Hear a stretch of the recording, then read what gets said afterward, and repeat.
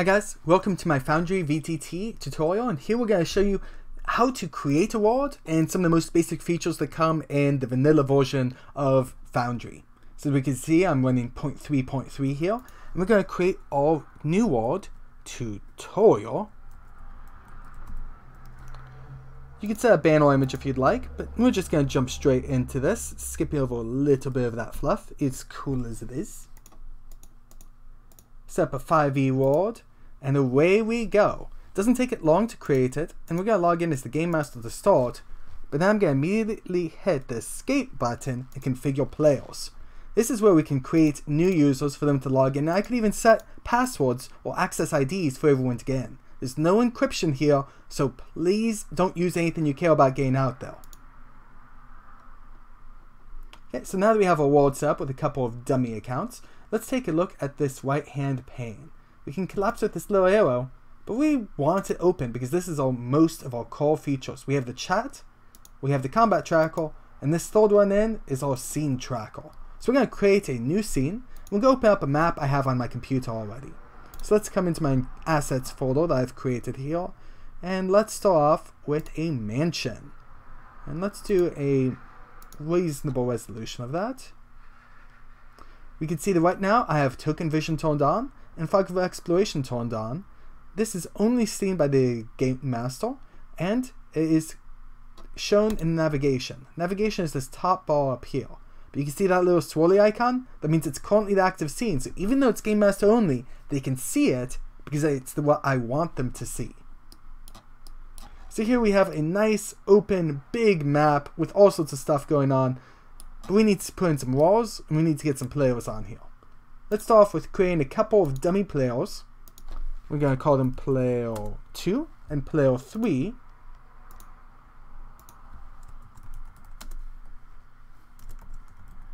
I'm going to stick torch there in parentheses so we remember which one I'm going to give the torch to. So here on the torch, under the vision, I'm going to give it emitting, which is this bomb pot, and we're going to stick a 4020 in there, and then update. I'm also going to come in here and link actor data and vision has vision. Okay, that's it on player 3. Player 2, we're going to link that data. We're going to give them dark vision. I normally do dark vision with 60 dim, 40 bright, but your game master do a bit different. And so we now have those set up and configured. But we need to actually give them out to those players. So this one's going to be owned by player 2, and this one's going to be owned by player 3. Now as I drag these over onto the map, before we do that, let's make it so that their names and their HP show up as well. So let's go back into their tokens, and up here, display name always, and then resources always, and HP update. I'm going to do the same over here.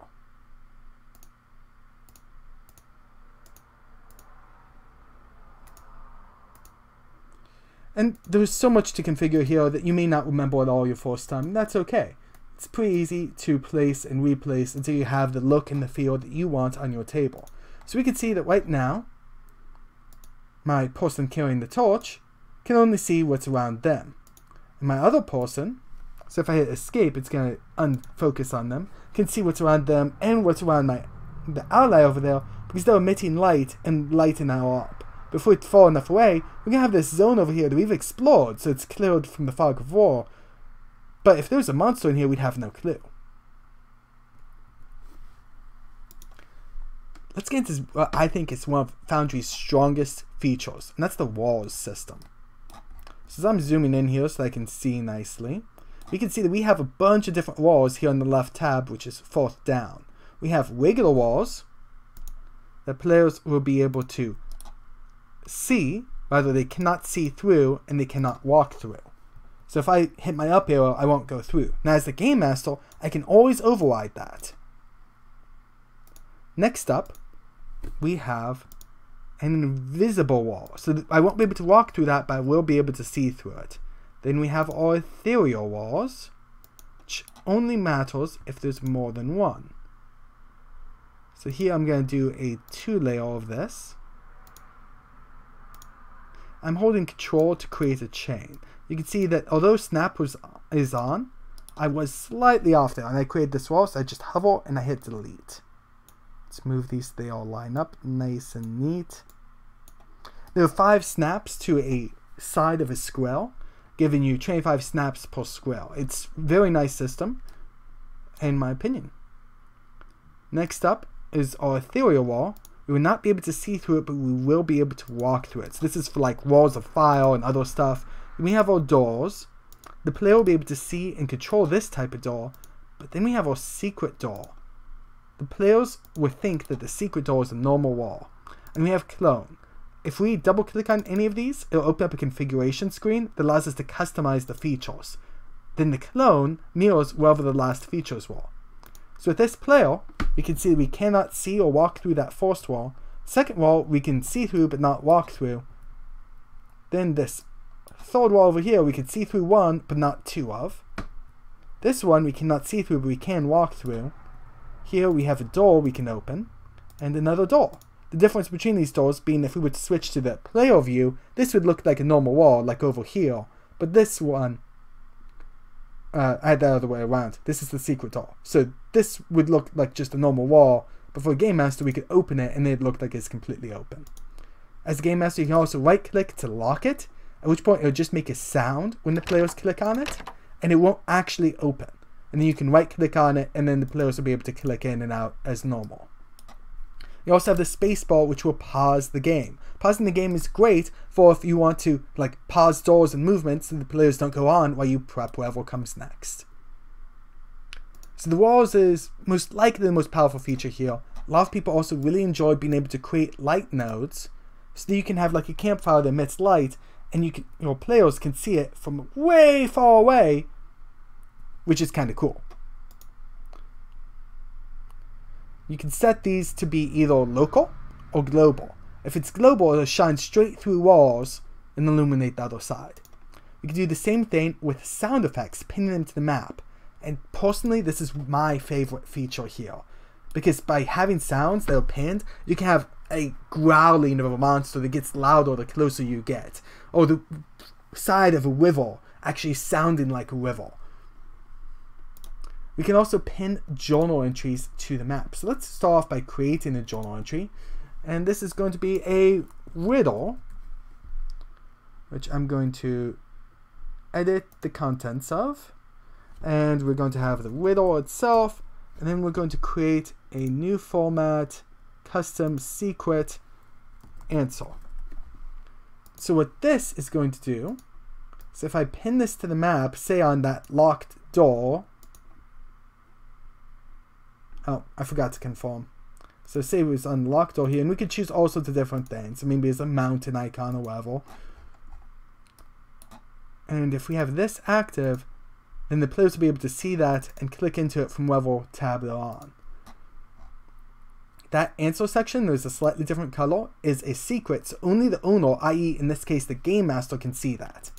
Now, if you actually were to give ownership to them, they'd be able to see it, but why would we give them ownership? The object is an interesting thing for now. Think of it as your way of creating a tile on the map.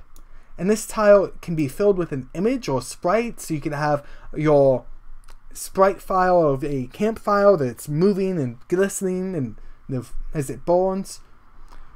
Long term, Atropos has a thing called a triggering system that's planned. That would be really cool because you'll be able to step on one tile and teleport to another. Great for going up staircases. Or you'll be able to do things like have a tile that when you step on, it plays a soundtrack once to give that mouth of magic taunt that speaks out from thousands of years ago and gives a hint for whatever's going on, and then you need to communicate that with your allies. This second tab down is for all those combat things, like if we had a fireball or cone breath or whatever we happen to need. It gives us lots of different ways of drawing this out, and then of course the delete all button. Those are the main buttons over here. Up at the top is going to be all of your different scenes, which you might have a lot of. And you can always come in here and configure and turn some of them off so they're not so crowded up there. And you can turn them back on from over in your Scenes tab. The combat tracker can have people put into it. Let's start off by adding some monsters. So I'm opening up the bestiary that comes by default. Let's add some of these things. So like here we can see we just add that Dracon Lich, and if we add a second one, it's going to add a second one. We don't really want that. Even if we're doing multiples here, what we want is multiple tokens going to the same actor. So if we change something on the actor, to be changed on all of them.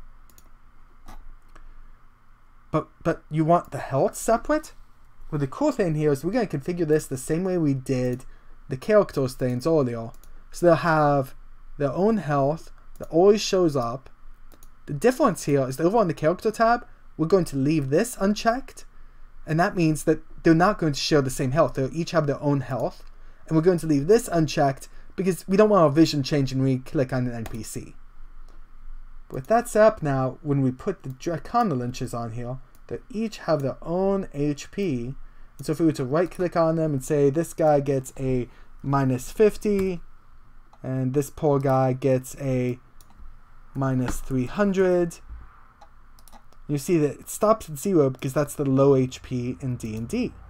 And we can have that set up to other things because I know some rule sets go underneath that. But by default in the 5e system, that's how it works. You could also set up other tokens. That panel I'm opening now, you open by right-clicking on the token. It's also how you right-click and add them all to the combat tracker, which was the second tab in here. If we wanted, we could right-click it to pop it out and move it around. We can roll, and we can even set in a unique path. My favorite is attributes.ac.value, which is going to show us our AC values right there and easy to remember.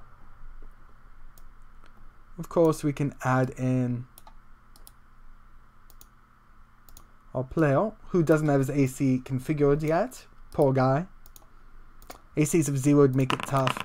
You could click them all, or you could click war, or there is a war NPCs. You can also have multiple encounters going. If you're in a league system with multiple game masters, that's nice. Or you can even pre-plan your encounters. Depends on how you want to do that. You're going to end up with a bunch of actors in here. The good news is you do have the ability to make folders, color code them, stick folders inside of other folders, and lots of other ways to do some really nice data management. This is our items section. This is where we're going to stick all of the stuff like classes, races, features, class attributes, weapons, spells. Essentially anything you add to an actor would go in here, and you can drag and drop it onto the character sheet. There's also, by default, a good amount in here. If we just drag over the druid, we'll see that it doesn't actually give us anything there. Not in the vanilla version, at least. And if you look at my mod, it gives quite a bit if we do stuff like that.